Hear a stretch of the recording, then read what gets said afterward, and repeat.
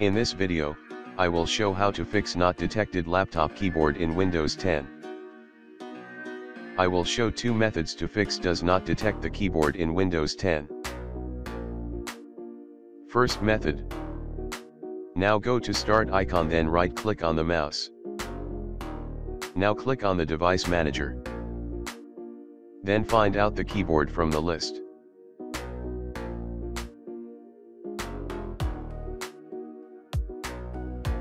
Now select the standard PS/2 keyboard.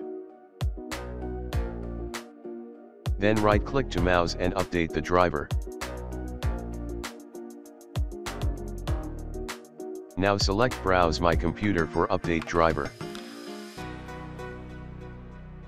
Now select Let me pick from a list of the available driver on my computer.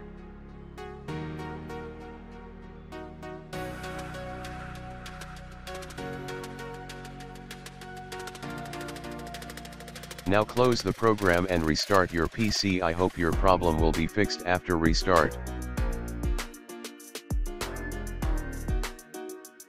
If this method does not work on your computer, you can go to the next method.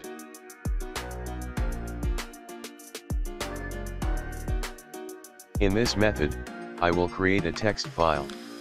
And here is a registry editor and this location path, and another one is the input value, which is helpful to do this matter. I will keep the text file in my video description. Then you have to need turn on the on-screen keyboard. Now go to the settings, then click on the ease of access. Now scroll down on the mouse, then you can see the keyboard settings. Just click on the keyboard, then turn on the on-screen keyboard.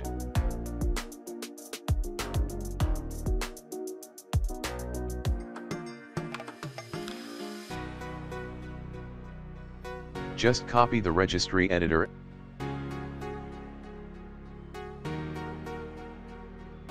and paste on search bar.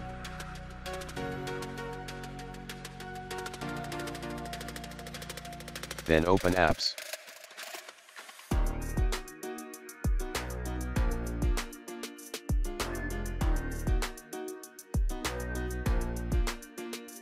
Now copy to location path.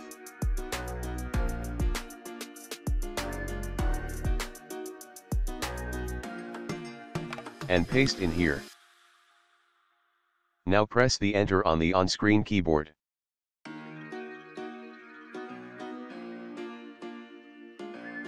Now open Start Program.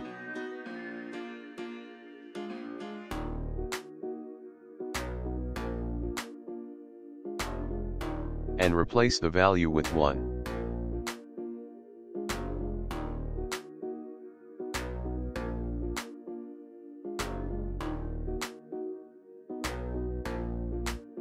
Now close all of the programs, and I hope your problem will be solved after restart your PC.